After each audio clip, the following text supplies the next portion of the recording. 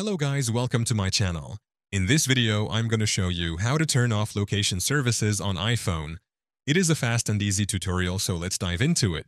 What is location services on iPhone? Location services on iPhone is a built-in feature that allows apps and websites to access your device's location information. This information can be used to provide a variety of location-based services.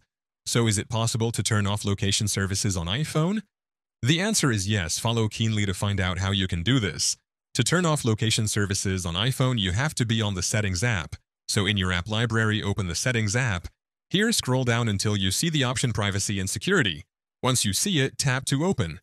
Here you have the following: location services, tracking, and then below this are some of your applications. So from the options, open location services. Here you will see location services again.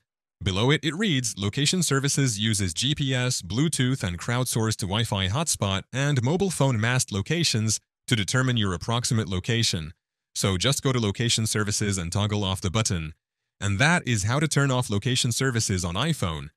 Thank you for watching. If this video was helpful, please leave a like and subscribe to my channel for more videos like this, and click on that notification bell to never miss an update.